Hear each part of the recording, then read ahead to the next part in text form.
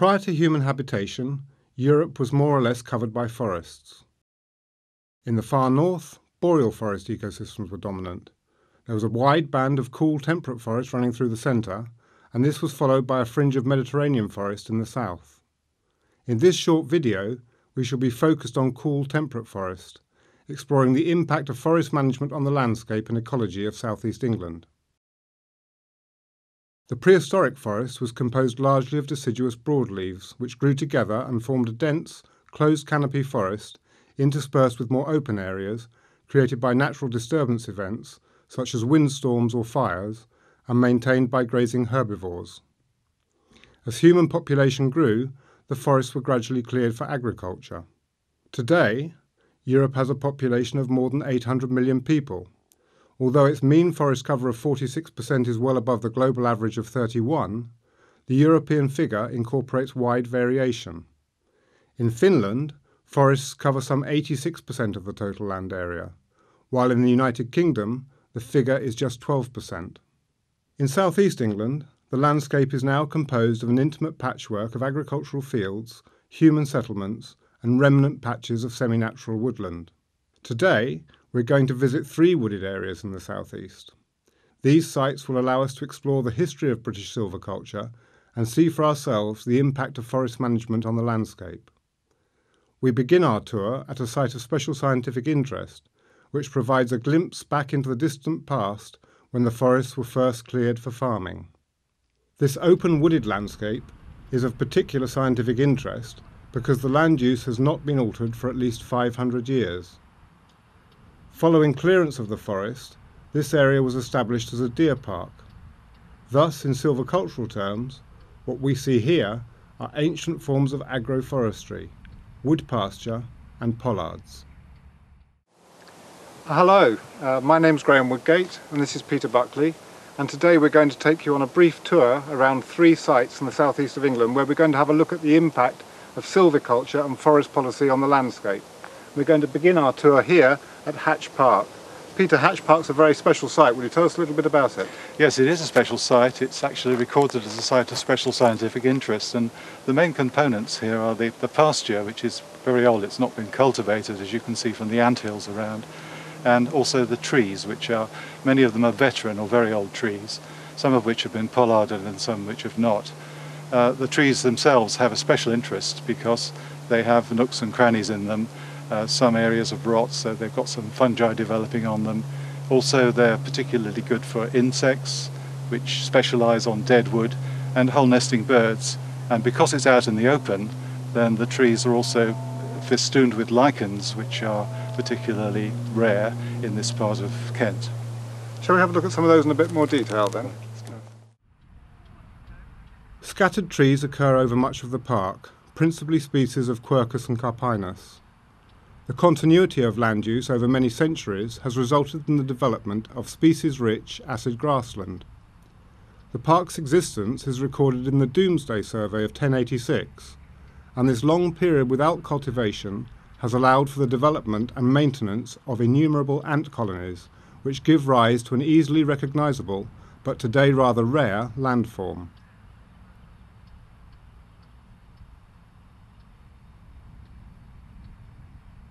Hatch Park is also one of just a handful of British woodlands that are still actively managed by pollarding. The principal species is Carpinus betulus, which is regularly cut every few years at about 1.5 to 2 metres above ground, producing fodder for livestock and small poles for a variety of estate uses. Unlike coppicing, where the trees are cut down at ground level, pollarding keeps the regrowth out of the way of the park's herd of fallow deer, avoiding the kind of damage we can see on this chestnut coppice regrowth.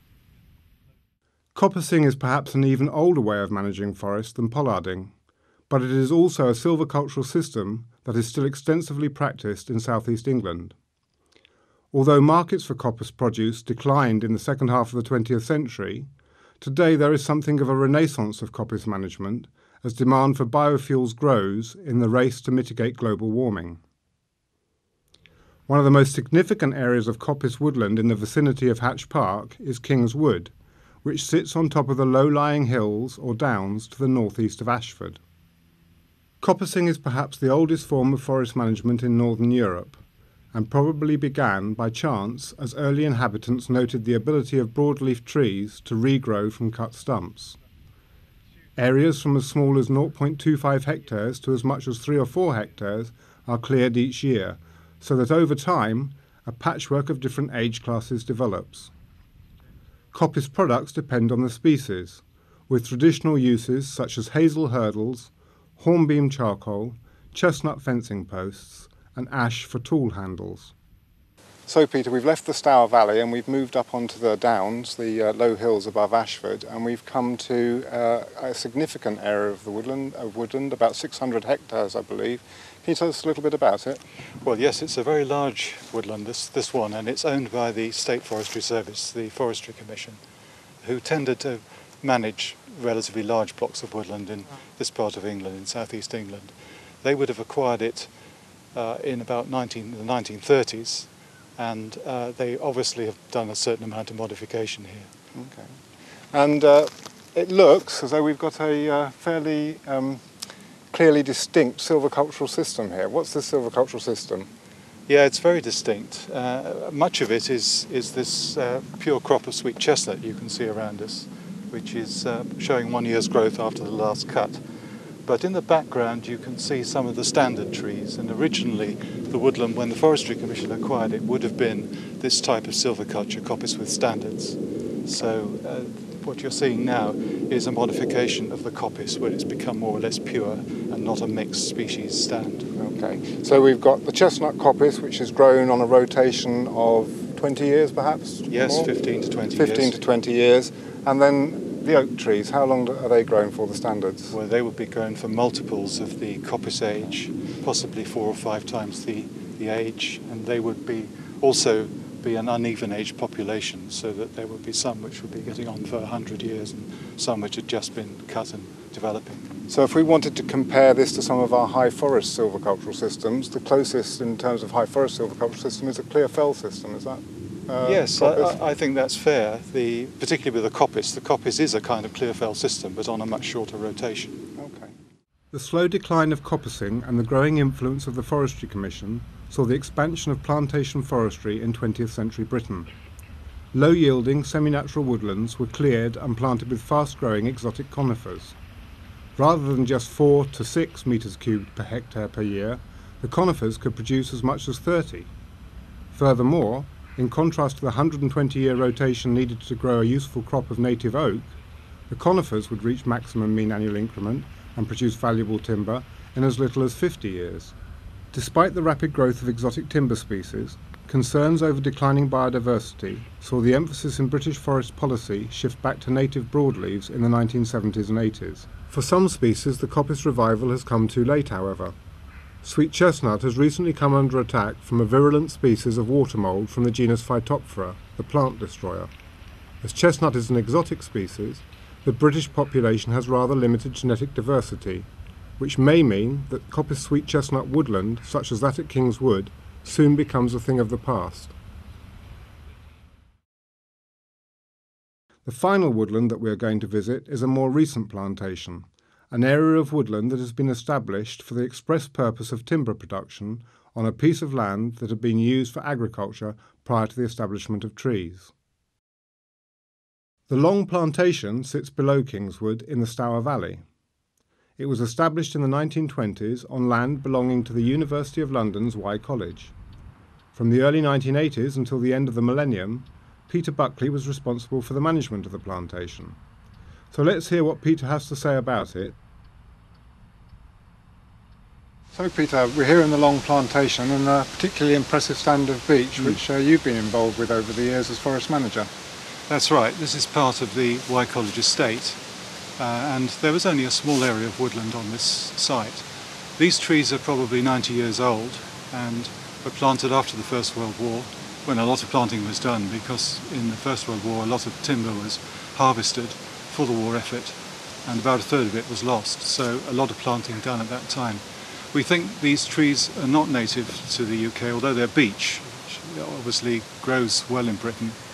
This may have come from the continent, and a lot of seed was collected from continental seed stands that showed particularly good management. So, and these are probably from the Ardennes area of Belgium originally. They're particularly impressive in terms of timber trees, but is it timber that you're going to be using these for immediately, or? Well, they have other value. I mean, normally you would be felling trees around this age for the timber, as you say, but these trees have such good form, that is, they're nice round circular trees, and very, very straight, very little branching, very fine branched, and so they qualify as worthy of a seed stand. And under EU regulations, they can be certified by the Forestry Commission, particularly for their value, and the seed used commercially to establish other stands and to restock other forestry areas. And so these have been registered as a seed stand? Yes, we managed to get these done about 15 years ago. And it was probably just on the margin, in that normally with a seed stand you want lots and lots of trees to get the most amount of genetic variation that you can capture. This was a small stand, about half a hectare, but enough trees, probably 100 plus trees here, to give you that variation. These final scenes give you some idea of the height of the beech trees in the plantation, around 30 metres, but they don't illustrate the quality of the timber very well. Neither of the trees shown is particularly cylindrical, straight, or finely branched. Be that as it may, the stand as a whole is of very good quality and demonstrates what can be achieved through the careful selection of parent genetic materials.